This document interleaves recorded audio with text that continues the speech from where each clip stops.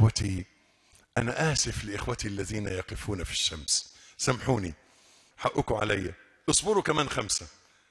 أريد كلمة أخيرة قبل أن أفارق مقامي هذا بمناسبة الزيارة غير المرغوب فيها من هذا المتشيع كبيرهم كبير مجرميها، والترحيب به والحفاوة به وفتح آفاق التعاون معه وإباحة الزيارات بغير تأشيرات وغير ذلك. أعتقد والله أعلم، أسأل الله أن يعافينا من كل شر، أن في هذا فتح باب شر كبير يوشك أن يفتح على المسلمين، باب التشيع.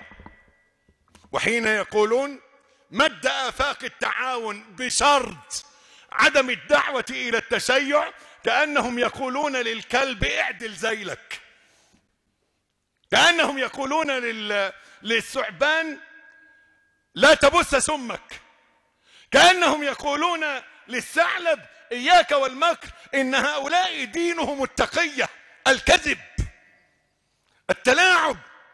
وإني أخشى على المسلمين من هذه الفتنة، لذلك لا بد من الوقوف بكل حسم في وجه من يشتمون أم المؤمنين ويتهمونها في عرضها. أرأيت لو أن رجلا اتهم أمك بالزنا أكنت تقبله في بيتك وترحب به وتحتضن وتبوسه قط؟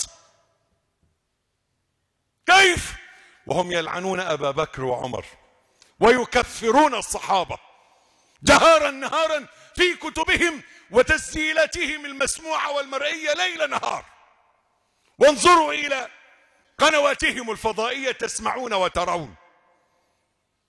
لذلك هذا تحذير شديد وسيواجه بكل قوة وحسم أي محاولة للتقارب مع التشيع. اللهم احفظ علينا عقيدتنا.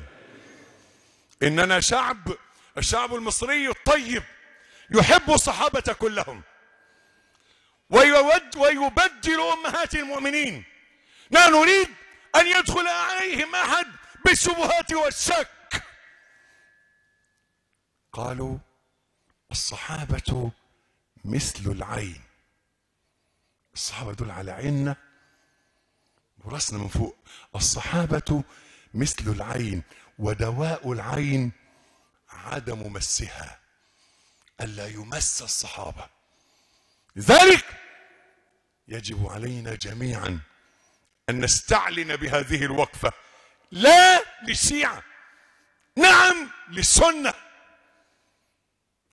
لا لتكفير الصحابة، نعم لتعظيم الصحابة، لا لمس أمهات المؤمنين، نعم لتعظيم أمهات المؤمنين. أهل بيت النبوة. إخوتي، إن مصر اليوم وللأسف الشديد تقف في مفترق طرق عجيب، ما بين كفر وإلحاد وتنكر للشريعة، وما بين تدين فاسد وتفريط وتلاعب بالدين من أجل السياسة، وما بين تحول في الديانة نفسها. لذلك احذروا، فإن الحرب أولها كلام